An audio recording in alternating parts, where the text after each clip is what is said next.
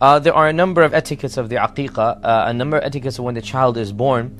Well, first and foremost, even before the child is born, it is of the etiquettes of a Muslim that you increase your ibadah, you increase your dua, that Allah Azza wa Jal make this child a righteous child. And we already preceded half an hour ago about Ibrahim alayhi salam making dua for his unborn progeny and grandchildren, great-grandchildren after him, when he said, Rabbi ja'alni muqima salati wa min dhurriyati. Oh Allah, make me and my children after me those who establish the salah. So even before the child is born, subhanAllah, even before you are married, it is sunnah to start making dua for your children that they are of the righteous. And so alhamdulillah, you are about to become a father, so you make dua that Allah Azza wa Jal helps this child and makes him a righteous person. And also, as a word of advice, this too should be a time for you to increase your own religiosity, to increase your own closeness to Allah, because there is no better way to guarantee that your child will be righteous than you and your wife becoming righteous as well.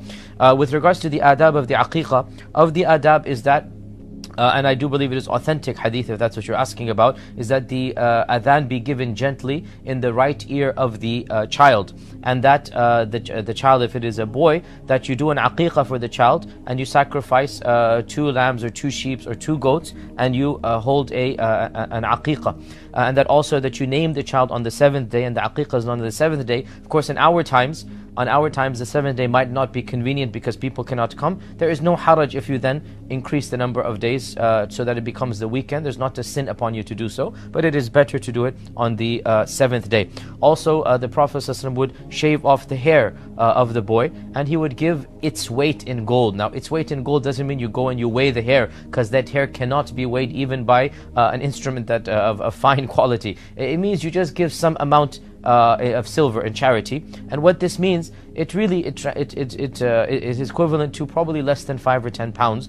And the point being that you give some amount of charity on behalf of the child. These are the main etiquettes of a new child. As for the issue of chewing of the date, scholars have differed.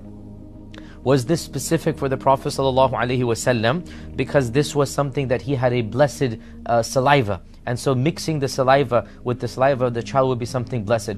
Or was it simply a sunnah that any other person should do? In my humble opinion, if you wish to do it, you may do so with the intention of imitating the sunnah of the Prophet ﷺ, but nobody's chewed date is going to be blessed anymore. That was only for the Prophet ﷺ. Everybody else, their chewed date is simply a chewed date. Nothing wrong with that. And I have spoken to some doctors who told me that in fact this is a very healthy thing to put in the stomach of a newborn child, and that is a chewed date without the seed obviously, and that it is something that helps the child and fortifies him and gives him antibiotics and whatnot, or antibodies, excuse me, not antibiotics. The point being, I don't see a harm in an elderly person, the grandfather of the child, let's say, symbolically chewing the date for the child and then putting it in the child's mouth, with the realization that it's not going to be barakah, it's not going to be blessed, it is simply a resurrection of the sunnah.